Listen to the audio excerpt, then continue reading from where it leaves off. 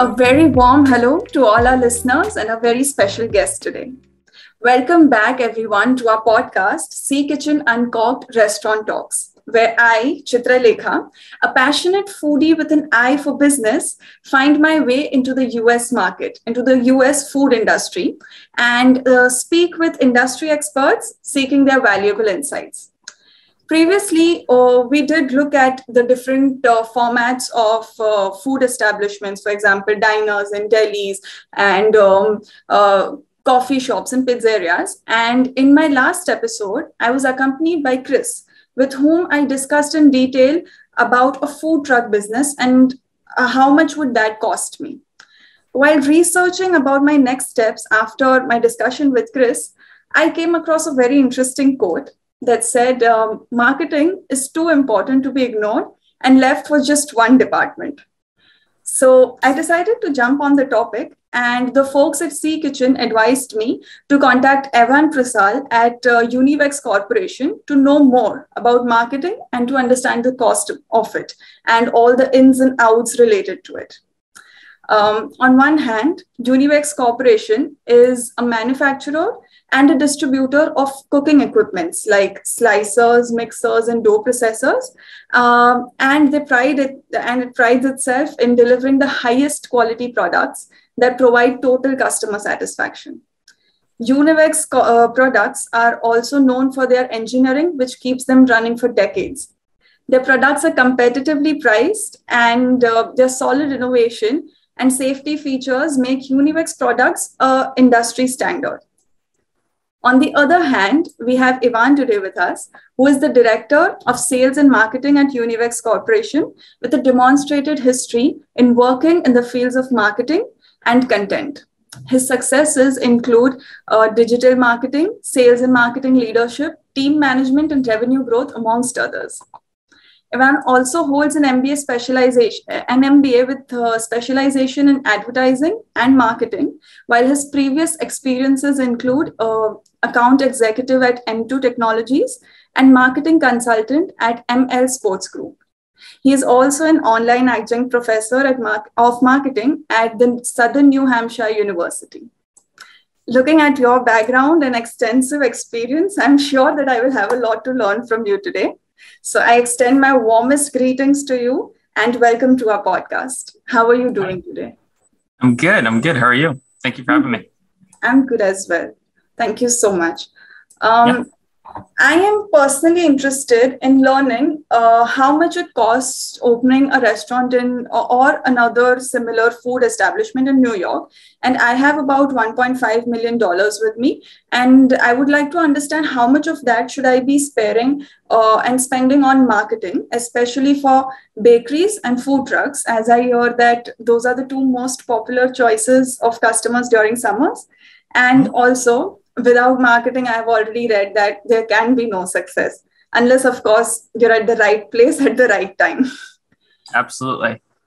So my very first question is that we often do hear about marketing, about products. So I have heard about food product marketing and beverage marketing, but how does one go about marketing a service like a restaurant?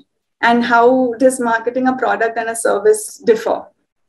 Yeah, definitely. So there's a fine line between a product and a service and organic versus paid marketing.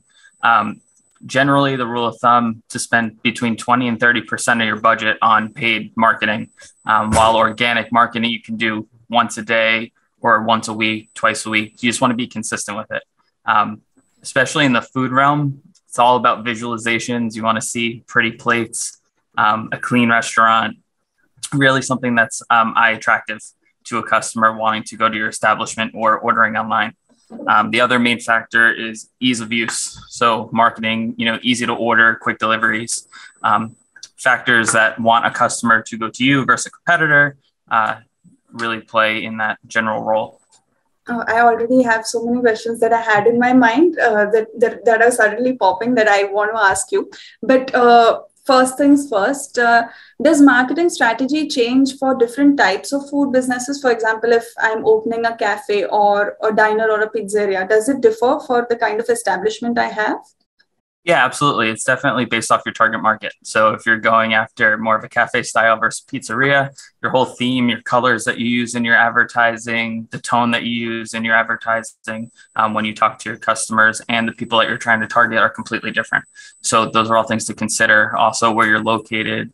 Do you have a brick and mortar facility? Are you using a test kitchen or a food truck, like you had mentioned? Those are all things that you want to factor into your marketing side of your business. Okay. And how important is it to, have a website for your restaurant, or can we skip that if, for example, I have a certain kind of establishment for example, say I have a food truck, then is it possible that I can skip it, or how important or how relevant is having a website? So again, that it varies depending on what you're trying to do. There definitely should be some form of menu or options for your customer to see. It doesn't necessarily have to be a website, but if you have let's say an Instagram page that people can go to and you have your menus or, a social media channel that your customers can go to see what you have to offer is super important. Obviously, you don't want to be a random restaurant with no idea of what anyone knows of what you sell or make. So either a website or some sort of channel for you to see what you have to offer to your customers is super important.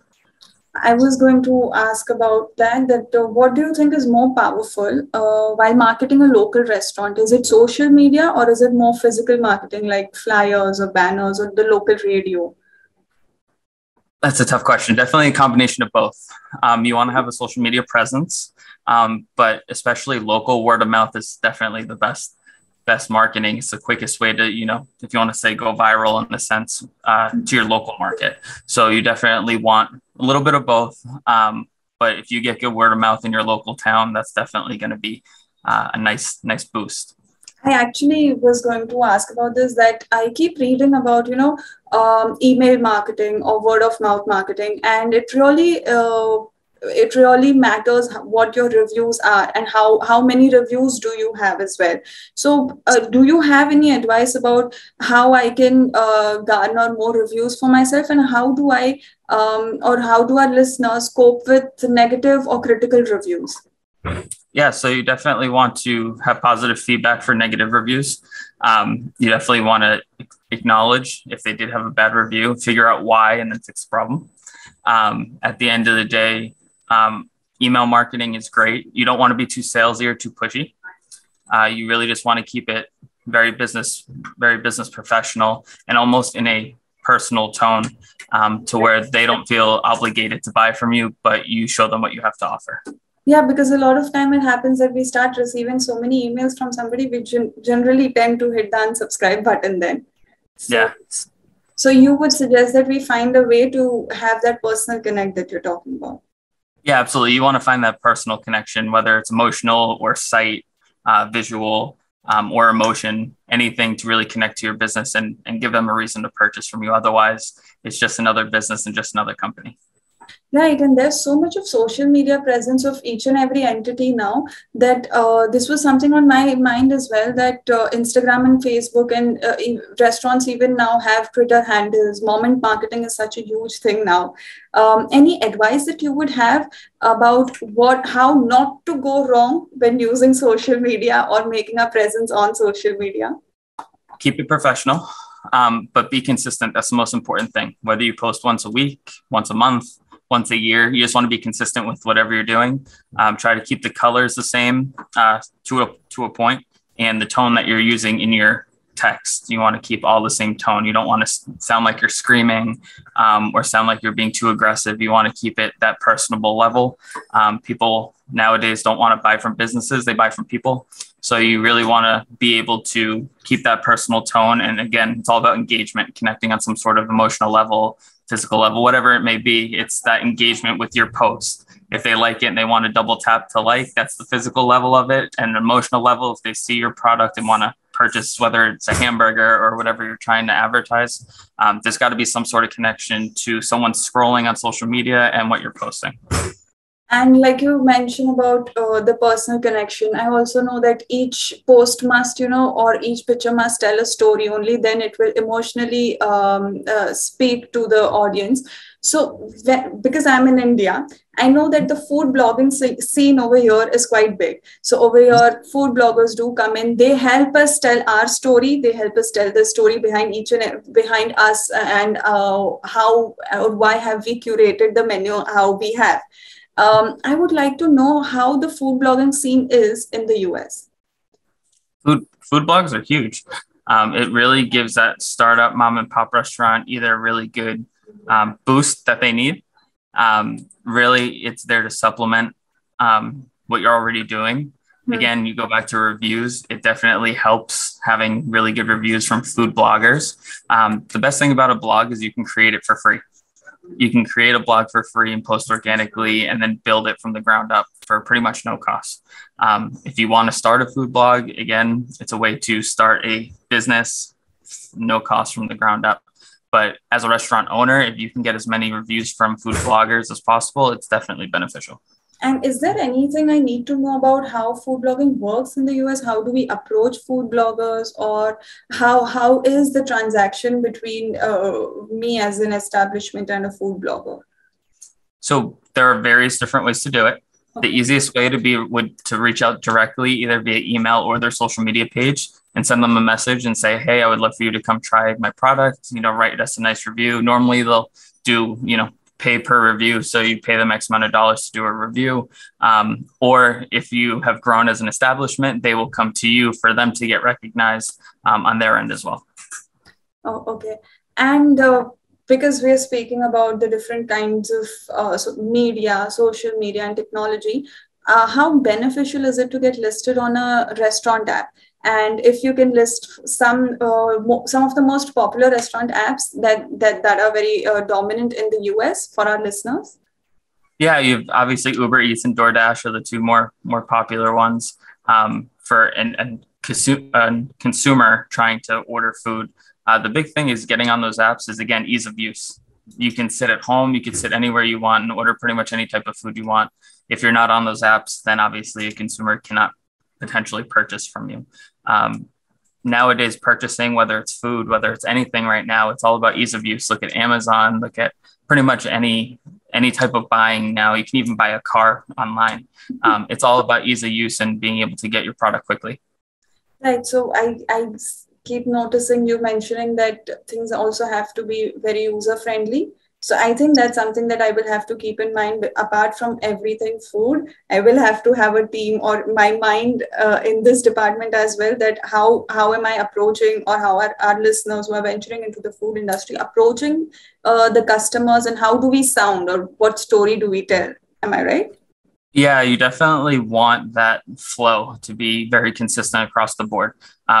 Here at Univex, we just redid our website about a year and a half, 2 years ago now, and we pretty much changed the entire flow of the website, the tone, the colors, how you can navigate through certain pages. And it's the same thing if you're a restaurant establishment. You want the flow of your website to be nice and smooth. Mm-hmm. So is also having a Google business profile, does that help as well, apart from all the other things that we've already spoken about? It definitely does. Again, contact info is right there. For us, our brick and mortar location is here. But it's a way to, again, see reviews as well as get in contact with that restaurant very quickly. For us as a business, and for the business side of things, you get to see how many people viewed your Google profile, how many people called, how many people looked up your address to go to your location. So it does give you some good analytics on the back end for you to be able to see how you're doing. Oh, wow. So I'm actually getting an idea about why that code, that it should not be left to one department. And if I do not have a department, I need people who can read these, or who can analyze these reports or these engagement insights that you're talking about. I think that's very insightful. And while we were talking about restaurant apps, I'd also like to, jump on the topic of delivery services. Would you suggest partnering with a delivery service, or having one's own delivery mechanism in place? What is more advisable, and how do both of these things work? I was going to say that's definitely a hit or miss, depending. You can go either way. in my opinion, it would be strictly off the volume of how much you're actually delivering. If you can keep it in-house, normally it's more beneficial. You can utilize employees in-house, give them more responsibilities, versus paying fees and having to lower your margins to work in the fees of a delivery service company.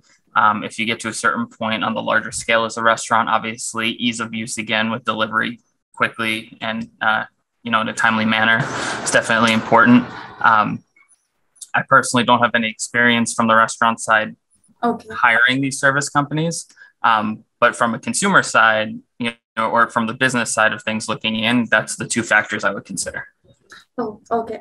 And any suggestion that you would have for us in order to, be able to make our mark in this highly competitive industry, because food industry in itself is very competitive. And especially I'm looking at New York City, which is going to be very, very competitive. So for example, because you are in the business, so you have that insight as well. And also you're in the US, so you're a customer yourself. So what is it that makes you go to your favorite restaurant, for example? Reviews are definitely a big thing. Another big thing is do your research. Make sure your product is popular within that target market that you're looking for, or that geographical location that you're looking to do. Study your competitors, study other companies that are doing well or not doing well in the territory that you're trying to go to, and figure out why they are or are not doing as good as they should be. At the end of the day, again, be personable, be honest. You don't want to false advertise your product, but really just, again, trying to find that emotional connection with your product and the consumer as to why your restaurant should be a nice welcoming meal versus a place that they wouldn't want to visit. So probably the more I think about the business, I also have to equally think about the people and remove the business aspect from it. Got it. Yeah. Because you are from Univex, so I would also like to know about what's the line of equipments that Univex manufactures and distributes. Yeah, so we manufacture a full equipment line of countertop food preparation equipment, as well as pizza and bakery equipment. So everything from chopping up vegetables, shredding cheese, mixing dough, processing dough, making pizzas, all the way through baking it in ovens. We have a full range of capabilities, from vacuum sealers to store your food for longer periods of time, food processors, all things that help save labor, increase consistency in the product. And at the end of the day, are high quality products to give to your to prepare food for your customers. Definitely, this sounds it sounds like a very extensive line of different equipments, because it's rare for us to see this over here, especially. Also, I've heard that open kitchens are a huge thing in US. So I am sure that your equipment also needs to be presentable for it to be seen by the customers looking at what their food is being cooked in. Yep, absolutely. And so how did Univex come up to create this line of equipment, or what led them to get into this side of business? Yeah, so Univex was founded in 1948 it's still a family-owned business, and the first product they ever sold was to the government way back when. It was our potato peeler, and as the need for other products grown and the innovation on our side here has grown, we've kind of grown as a company based off consumer demands. So we continue to innovate and add new product, and it's all based off of our customers' needs. We're here to solve problems for customers, whether it's labor saving or increased consistency in a certain type of food processor or dough processor, or fill a need in the market where there just isn't anything right now to help a restaurant. That's how we grow our product line. It's pretty much based off of what we see as the next step in the future of kitchen equipment, but it's also based off consumer feedback and what the market's asking for in that regards.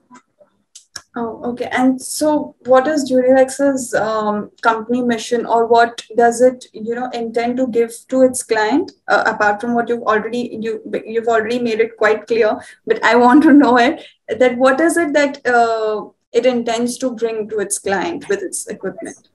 Yeah. So first off, customer service. We're always here to help. Our phones are on all the time. I have a 24/7 service hotline that you can always call in case anything were to happen. Wow.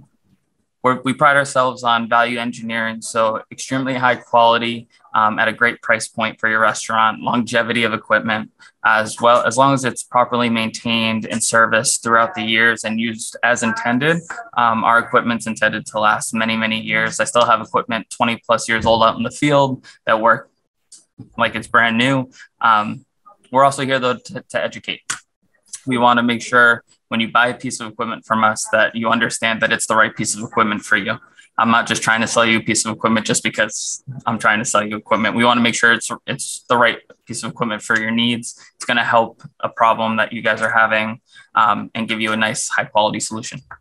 This is music to our ears because it's very, it's very scary to get into a new land, and especially with a lot of with such a huge budget, and get into something that we have no idea about, a market we have no idea about. There are so many manufacturers and distributors. So this is something which is a huge relief, that the equipment that once we've bought it, we do not have to look at it again, or we do not have to be concerned about that. That's when we can start then focusing on our mission.